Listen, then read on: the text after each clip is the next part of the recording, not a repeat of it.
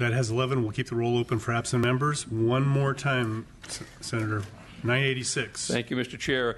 SB 986 simply makes sure the punishment fits the crime. It reduces the fine for a rolling right-hand turn at a stoplight. Currently, when a driver does not come to a complete stop at a red light when making a right-hand turn and does what is commonly called a California stop, that driver could be facing a ticket of over $500. Second. Thank you very much. I respectfully ask for an aye vote, members. Next witness, please. Mr. Chair and members, Tim Chang with the Auto Club of Southern California. This bill has been a long time in coming. Senator Hill, then Assemblyman Hill, took a run at this bill back in 2010. We have historically gotten a lot of inquiries from our members inquiring about the high nature of the fine for this type of violation. We're here to strongly support this bill and urge your aye vote. Next witness, please. Mike Carpenter, AAA, Northern California, Nevada, and Utah. Concur in Mr. Chang's remarks. Simply put, a rolling right turn doesn't present the same dangers as blowing a red light, and to have equivalent fines is excessive and unwarranted. We ask for your aye vote. Thank you, Mike. Any other witnesses in support of the author's bill? Here we go. Please state your name and who you're representing, please. Allie Fletcher with the ACLU of California in support. Thank you. Any members of the public that would like to testify in opposition of the author's bill? Please state your name and who you represent, please. Mr. Chair, members, Joshua Shaw for the City and County of San Francisco's Mayor Ed Lee and our San Francisco Municipal Transportation Agency in opposition. We unfortunately, we love working with the senator. On this one, we think it sends the wrong signal. The mayor, our transportation agency, the board of supervisors, other officials in the city and county have adopted a policy supporting Vision Zero, which means reducing to zero by 2024 any incidences of behavior that can, do, or could result in car-on bicyclists or car-on pedestrian accidents. We have over 300 red light running incidences a year, about 10% of which are these right turns, some of which can injure people or kill people. Unfortunately, we think this sends the wrong signal. The law is stop at the red light, period, and we think the penalty is calibrated appropriately. We would urge your no vote. Thank you. Thank you. Next witness, please. Jeannie Wardwaller with the California Bicycle Coalition, also here on behalf of Walk San Francisco and California Walks, who we work closely with. Agree with Mr. Shaw that we don't believe that these are less dangerous to the public, particularly to pedestrians and bicyclists. These can be extremely dangerous maneuvers, and so it sends the wrong signal to reduce these fines. We also want to just comment on the risk, particularly to low-income folks. They tend to be walking and biking more and be at greater risk of being killed or injured on our roads, and so reducing the fines may reduce the financial burden, but it puts them more at risk of being killed or maimed on our streets. Thank you. Thank you. Any other members of the public that would like to testify in opposition to the bill? Seeing none, any questions of the committee of the author? Mr. Dodd. Yes, Senator, I'm wondering if you've done any analysis or heard, since you've been running this bill, about insurance companies and what their position would be on this, because I think there still is it's a violation, it's a moving violation, and so the insurance companies probably will still charge more for insurance rates as a violation. If I may, Mr. Chair, there's been no difference. It still is 1 point on your driving record. Still raise your insurance if you don't go to traffic school. You can do those things, and everything remains the same. The problem I have is putting people more at risk. How that affects is when I come to a stoplight or stop sign, and I'm going to make that rolling right turn. Am I thinking in my head, is this a $550 fine or is this a $290? And is that the determining factor as to whether I'm going to make that rolling right or not? No. Most people don't know that it's what the fine is. They know it's a violation of law. They know they're going to get a ticket. They know it's going to be a point on their driving record, and they know they may have to go to traffic school if they want. The fine is immaterial to that, but what this does is bring the fine in line with the violation. To give you some examples, if you run a red light straight through, or if you speed over 25 miles per hour over the speed limit on the freeway, fail to yield to an emergency vehicle, or going around a closed railroad crossings, that is the same fine that we're talking about today for making a rolling right.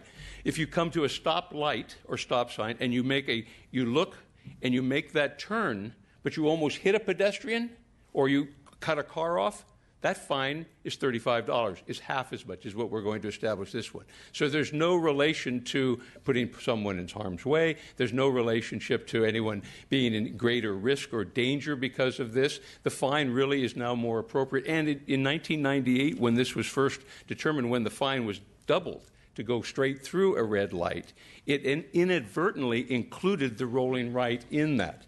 And what this is doing is clearing that up. There have been statements from the transportation consultant at the time that clearly states that the chair of the Judiciary Committee in the Senate said, you have to make sure that this stays at the regular rate and is not increased as this one should be. So we're just bringing this in line to what would make it correct.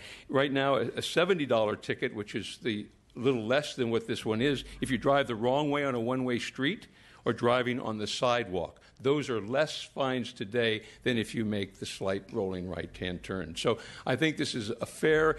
My concern, what really raised this to my attention, was so many of my constituents get the ticket, the citation, $550, and their complaint to me is that's a third of my take-home pay. How can I exist? I respectfully ask for an aye vote, members. Thank you. Thank you, Senator. Thank you for bringing this bill to our committee today. We do have a first from Mr. Chu and a second from Mr. Mathis. Thank you. Well, I don't condone rolling the red lights on the right turns. These maneuvers are nowhere near as dangerous as running straight through a red light, as you know. Giving that a rolling right turn is still amount to close to $300 plus the point plus any of the additional fees by the insurance companies that are assessed. I think we still get the point across that these maneuvers are not safe or encouraged by this bill. But it does give the ability for people to, they do make a mistake, not to swallow their weekly pay. So with that, I'll be supporting your bill. Thank you. Madam Secretary, please call the roll. The motion is due pass to the Assembly Appropriations Committee. Frazier? Aye. Frazier, aye. Linder? Aye. Linder, aye. Baker? Aye. Baker, aye. Bloom? Brown? Chu? Aye. Chu, aye. Daly? Dodd? Aye. Dodd, aye. Eduardo Garcia? Eduardo Garcia, aye. Gomez? Kim? Aye. Kim, aye. Mathis? Aye. Mathis, aye. Medina? Melendez? Melendez, aye. Nazarian? O'Donnell? Aye. O'Donnell, aye. That bill has 10. We'll leave the roll open for absent members. Thank you, Senator. Thank you, Mr. Chair. Thank you very much, members, for your indulgence today and vote. Not just a marathon.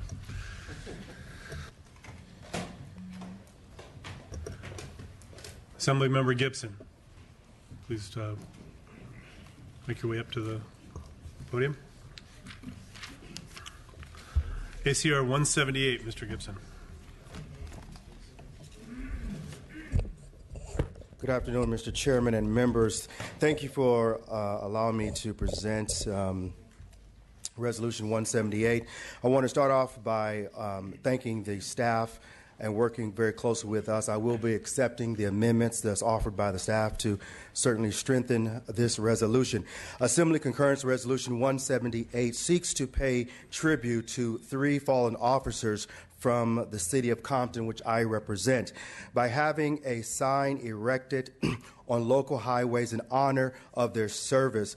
The fallen officers are Kevin Burrell, James McDonald, who were all fatally killed in 1993 at a traffic stop in the city of Compton.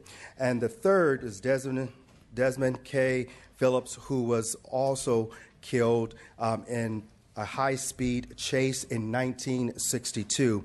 We would like to honor these men not only as officers who died while committing themselves to public safety and peace, but also as officers who are uniquely part of the city of Compton's histories, having served when the city of Compton had its own police department.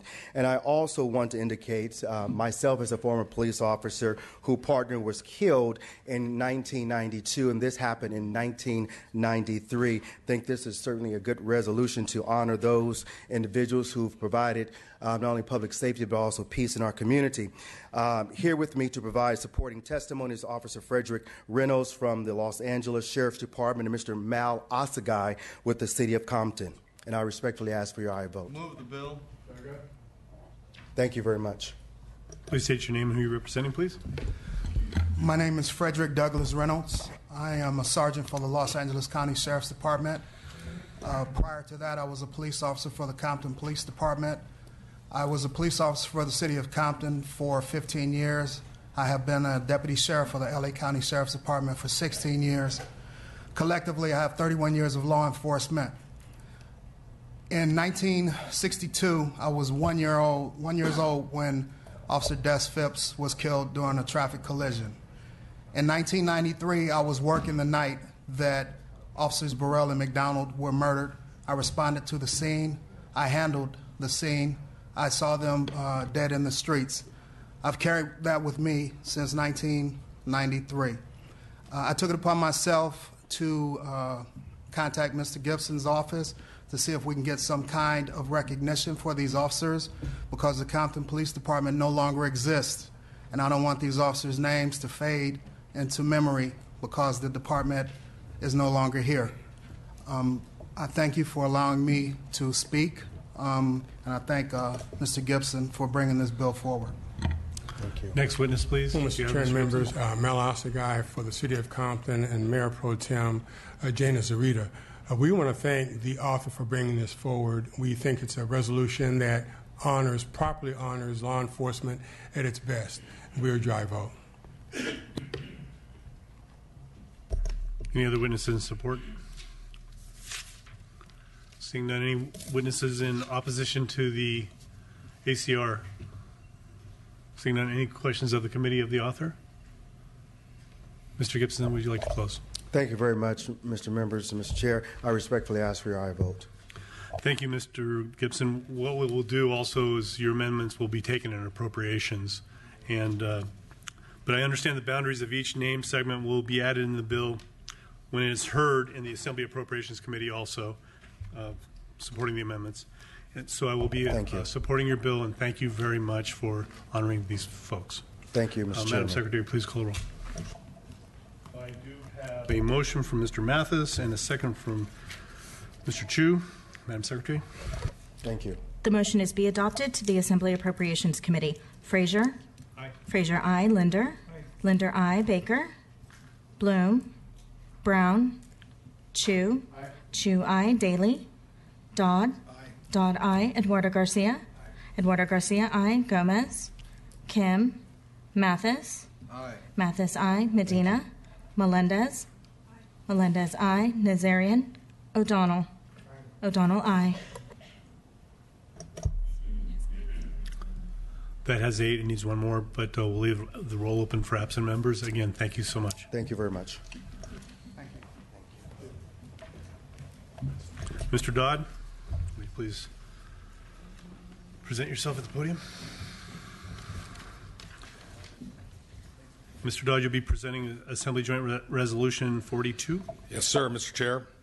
And committee members, AJR 42 urges federal agencies to expedite the rulemaking and implementation of safety regulations for the transportation of volatile liquids by rail. In the past decade, there has been a tremendous increase in the transportation of crude oil by rail cars. There are several pending plans in the state, including one to ship up to 70,000 barrels of crude oil per day throughout Northern California. A recent environmental impact report conducted in Northern California concluded that such trains present significant risk of oil spills, environmental damage, and potential loss of human life if any cars were to derail. The state recently passed enhanced emergency response legislation. However, federal preemption prevents states and local jurisdictions from taking action to require specific rail safety protocols, which are critical to stop a disaster before it starts. This resolution urges the federal government to expedite rulemaking and implementation for federal safety regulations governing transport by rail of volatile liquids, including crude oil. 16 million Americans live alongside rail lines, including tens of thousands of people in my district alone. It is our responsibility as legislators to say we have taken every step to ensure the safety of our local communities. With me here in support, Mr. Chair, are good friends of mine, actually, Solano County Supervisor Linda Seifert and Yolo County Supervisor Don Saylor. Both I've served in the past as a county supervisor with. Don also is the immediate past chair of the Sacramento Area Council of Governments. So your first witness, please state your name and who you represent, please. Hi. Good afternoon, Mr. Chair. My name is Supervisor Linda Seifert, and I have been a supervisor in Solano County for the past 8 years.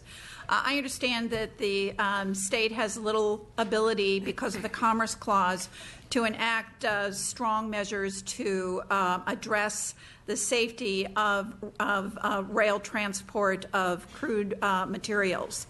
I have to say thank you to our congressman in our area who met about a year ago to address this issue and begin to identify areas and ways in which safety measures could be enacted. They need your support, and a resolution like this to Washington will be one step in the absolute right direction. In my area alone, we are currently faced with an effort to bring crude by rail, which will go through many counties next to homes, next to a courthouse, next to schools, and across the Sassoon Marsh. It's absolutely essential that we look to figure out ways to address and to ensure safety not only of the people, but of buildings, and also to protect our environment. And so I would urge your support for this resolution. Next witness, please state your name and who you represent, please. Mr. Chairman and members, my name is Don Saylor. I'm a county supervisor in Yolo County, and I've been the chair of the Sacramento Area Council of Governments during 2015. The SACOG is a metropolitan planning organization comprising 6 counties and 22 cities. About a year, I guess it was in August 2014, we began our engagement on the issues regarding crude oil by rail. We commented on draft environmental impact reports on multiple occasions, and we also submitted comments on the rail car safety standards that the federal government was considering. The reason that we've been engaged in this issue is, and by the way, this is a 31-member board, and we've been unanimous in our engagement on this. That's a very unusual circumstance, as I'm sure you would understand. We are engaged because within 1/4 mile of the rail lines that are most likely for crude oil to be shipped through our region, through the 6-county region, live 260,000 people within what's described as the potential blast zone. In addition, 204,000 people work there, 42 health facilities are located in this area, and 67 schools. And when you think about the recent incident on June 3rd in Mosher, Oregon, in the Columbia River Gorge, you'll understand why there's a concern about public safety. The reason that we're unanimous in our concern is that we are concerned about public safety, not about the economic value of the shipments. So we do support AJR 42. We're committed to the issues that Mr. Dodd has identified to accelerate the transition to safe cars, to assure that the cars have positive train control, that there are rails inspected on a regular basis, and that there is stabilization at the source. In Mosher, Oregon, I think you've been following that. You'll see that there was an incident that caused the closure of their wastewater treatment facility, the exhaustion of their water supply, the closure of an elementary school, the cancellation of the last year of school, and closure of Interstate 84 for 14-mile segment. So this is a critical issue for public safety throughout our state, and we urge your support of Mr. Dodd's resolution. Thank you, sir. Any other members of the public that would like to testify in support of the author's bill? Seeing none, any members of the public that would like to testify in opposition to the author's bill? That being seen, any members of the committee would like to ask questions of the author or witnesses? Seeing none, Mr. Dodd, would you like to close? Yes, thank you, Mr. Chair. The resolution is supported by the California State Association of Counties, the Solano County Board of Supervisors, and the City of Davis, to name a few. While it's important here to my district, this is important to many districts throughout the state of California. I respectfully ask for your aye vote.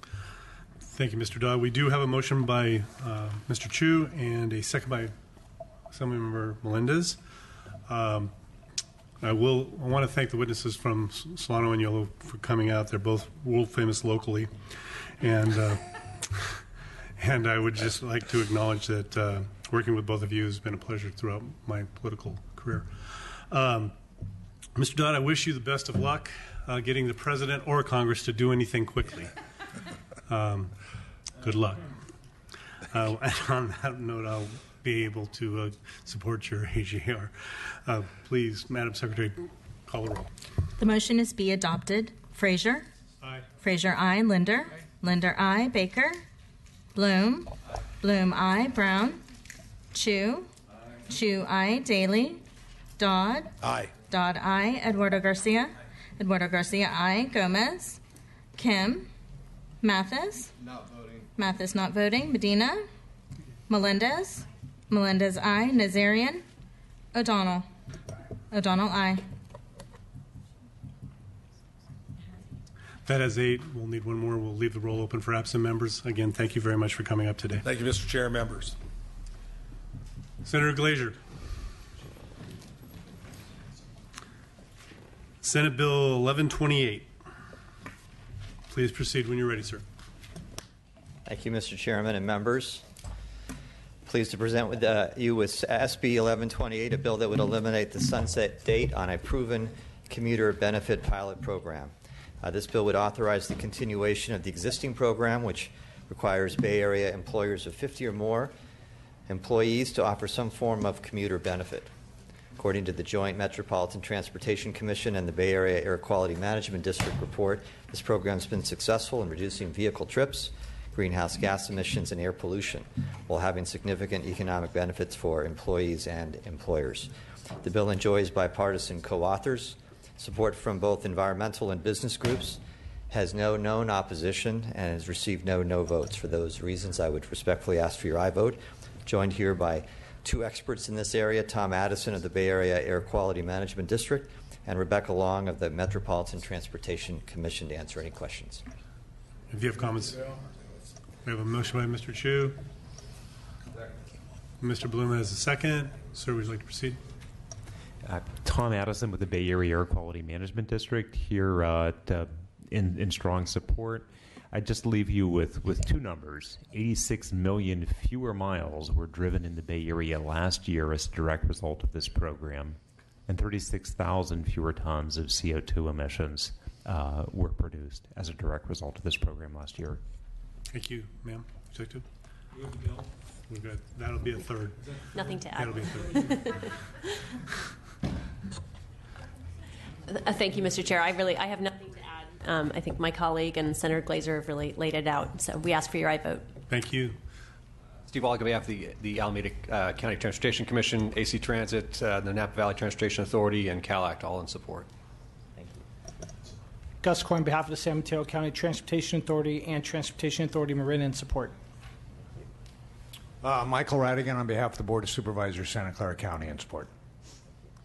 Matt Robinson on behalf of the California Transit Association in support. Michael Pimentel here on behalf of Solano Transportation Authority, Solano County Transit, San Mateo County Transit District, and Caltrain. Ask for your aye vote. Josh Shaw for City and County of San Francisco's Mayor Ed Lee and the San Francisco Municipal Transportation Agency in support. Mr. Chair and members, Tim Schott on behalf of the San Francisco Bay Area Rapid Transit District in support. Thank you. Any other members of the public that would like to testify in support of the author's bill? Seeing none, any members of the public that would like to testify in opposition to the author's bill? Seeing none, any members of the committee have questions of the author? Seeing none, Senator, would you like to close? Respectfully ask for an aye vote. Thank you, Mr. Chairman. Thank you, Senator Glazer. We'll be supporting your bill today. The Bay Area Commuter Benefit Program has been successful in moving people from driving alone and to work toward transit, van pools and carpools, all while saving money. It is a win-win-win for employers, employees, and the environment. I'll be voting on the bill today. Madam Secretary, will you please call the roll? The motion is due pass. Frazier? Aye. Frazier, aye. Linder? Aye. Linder, aye. Baker? Bloom? Aye. Bloom, aye. Brown? Chu? Aye. Chu, aye. Daly? Dodd? Aye. Dodd, aye. Eduardo Garcia? Aye. Eduardo Garcia, aye. Gomez? Kim, Mathis, Medina, Melendez, Melendez I, Nazarian, O'Donnell. Thank you, Tom. Thank you, Rebecca. Appreciate it. That bill has 7. We'll leave the roll open for absent members. Senator Glazer, would you like to proceed with Senate Bill 1311? Thank you, Mr. Chairman. 1311, it's a bill relating to license plate confidentiality. A certain class of public employees, such as judges, public sector attorneys, peace officers, local elected officials, and their spouses and children have their home addresses shielded from inspection for their own protection. This shielding of information occurs when a peace officer runs a person's license plate in a typically routine traffic stop. SB 1311 will simply remove from this database any spouse or child that has been convicted of a felony. This will take away that confidentiality protection and will provide enhanced protection and safety for our peace officers. There's no known opposition. I respectfully ask for your aye vote. I'm joined by Corey Salzillo of the California State Sheriff's Association to answer any questions. Go ahead and proceed, please. Thank you, Mr. Chair. Good afternoon. Corey Salzillo on behalf of the California State Sheriff's Association. We're the sponsors of the bill. As Senator Glazer described the bill, there is no mechanism under current law to remove the child or spouse of a protected employee from this protection if he or she is convicted of a felony. There is a similar provision that when an employee who is covered by this section is terminated because of a criminal conviction, that they are removed. This creates an analogous mechanism to remove such a person. And so there's no opposition to the bill, and we ask for your aye vote. So I have a first by Assemblymember Dodd, second by Assemblymember Linder. Any other members of the public that would like to testify in support of the author's bill? Seeing none. Any members of the public that would like to testify in opposition to the author's bill? Questions of the committee, of the author? Senator, would you like to close? Respectfully ask for an aye vote. Thank you. Thank you, Senator, for bringing this bill forward. We should always make sure that our law enforcement have all the tools that they need to be effective, and I will be supporting the bill. Madam Secretary, please call the roll. The motion is due pass to the Assembly Appropriations Committee. Frazier? Aye. Frazier, aye. Linder? Aye. Linder, aye. Baker? Bloom? Aye. Bloom, aye. Brown? Chu? Aye. Chu, aye. Daly? Dodd? Aye. Dodd, aye. Eduardo Garcia? Aye. Eduardo Garcia, aye. Gomez? Kim? Mathis? Medina? Melendez? Melendez, aye. Nazarian? Thank you. O'Donnell. That has 7. We'll leave the roll open for absent members. Thank you, Senator. Thank you. Assemblymember Bonta.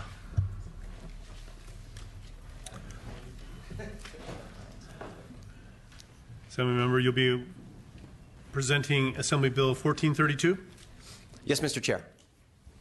Please proceed when you're ready.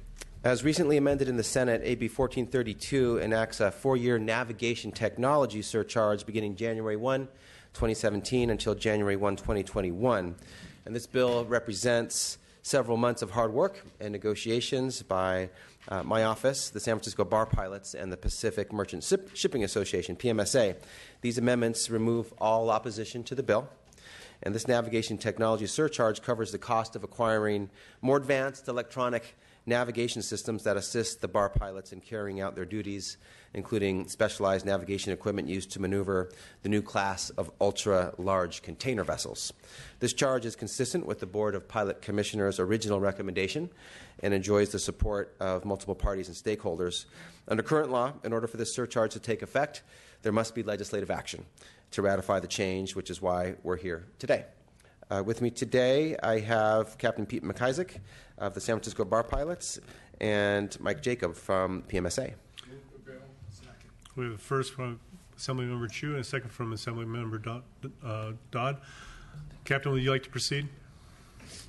Yes. Thank you, Chairman Frazier and members of the committee.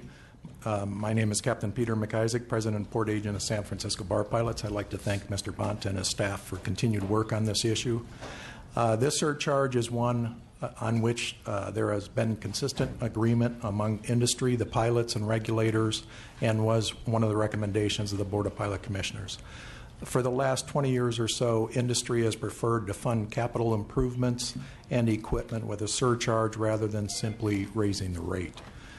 A similar provision had been in effect in 2009 until it sunsetted in January 2011. Thus, the procedures and safeguards are familiar to most concerned. Vessels calling on the San Francisco Bay Area ports have increased dramatically in size since the sunset of that earlier provision, and navigation technology has become more sophisticated. Thank you, and I'm happy to answer any questions of the committee. Next witness, please. Thank you. Mike Jacob with PMSA in support of the bill.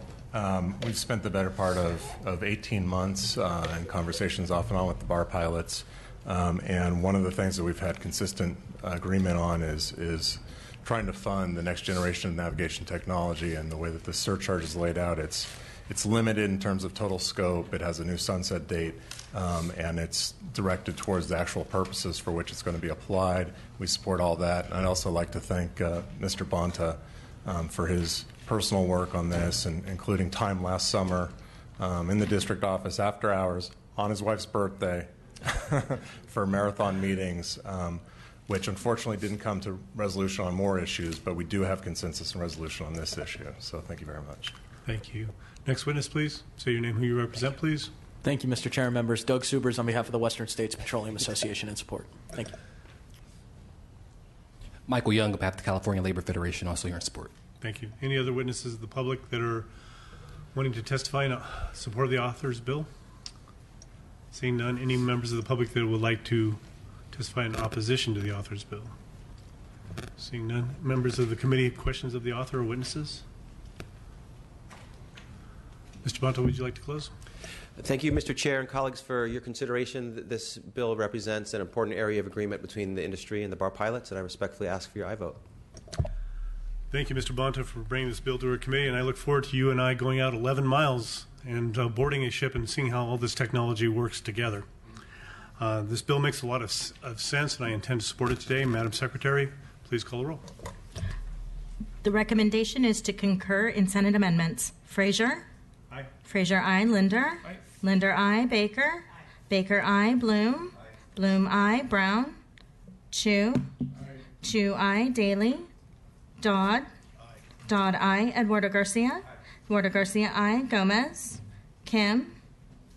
Mathis? Medina? Melendez? Melendez, aye. Nazarian? O'Donnell?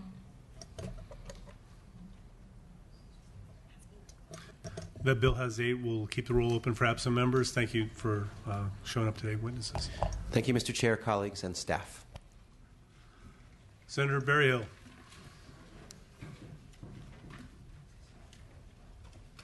Senate Bill 1345. Please proceed when you're ready, sir.